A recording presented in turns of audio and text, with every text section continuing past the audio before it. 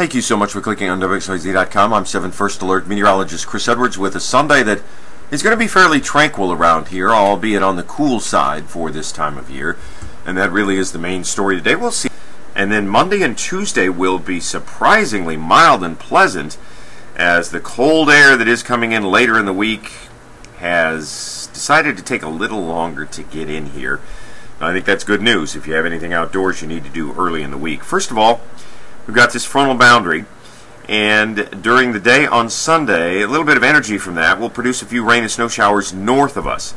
Looks like we're just going to get some clouds. Here we are at noon with a fair amount of cloud cover around, and we'll keep a lot of clouds through the balance of the day, but the moisture should stay to the north. Now, not out of the question we could get a shower tonight. It would just be a rain shower as that system gets closer to us. But I've stopped this now at noon on Monday, and at that point, the storm system across the plains that's eventually going to bring the cold air in here is developing. It'll be hitting the Twin Cities hard, northern Wisconsin, parts of the UP, but we're going to be on the mild side of that frontal boundary. So we're going to see some sunshine on Monday and temperatures that get into the 50s. And it looks like that's going to last into Tuesday as well. Even milder air moves in here while the Twin Cities continues to get hit very hard with snow. We should be in good shape. So if you're traveling that way, know that it's going to be a challenge. But closer to home, Chicago for instance, they're also going to be on the mild side of the storm, looking good. This is early morning on Tuesday, and it's not until later Tuesday that we could see a rain shower from that system, but it would all be rain during the day or even evening on Tuesday. If we get any snow, it would be in the pre-dawn of Wednesday, and that's not likely.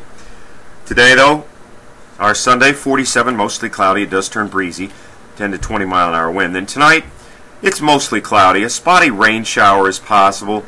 It's just a small chance, mainly north and west of the city, low 39. And then 55 for our Monday, partly sunny skies. And the warmest day is Tuesday, out ahead of that system. There's a 40% chance of a shower, mainly late in the day. And then the cold air comes in Tuesday night, down to freezing Wednesday morning. So maybe a snow shower, but Wednesday 39. Only mid-30s on Thursday, and that's the day most likely to see a snow shower around here. Could it accumulate? Maybe just a little bit. These will be mainly lake effect and lake enhanced snow showers coming off the Lake Michigan shoreline. We'll keep an eye on it. We've got days to watch it, but the cold will come in and it'll stay locked in at least through next weekend with December-like highs that are only going to be in the 30s later in the week.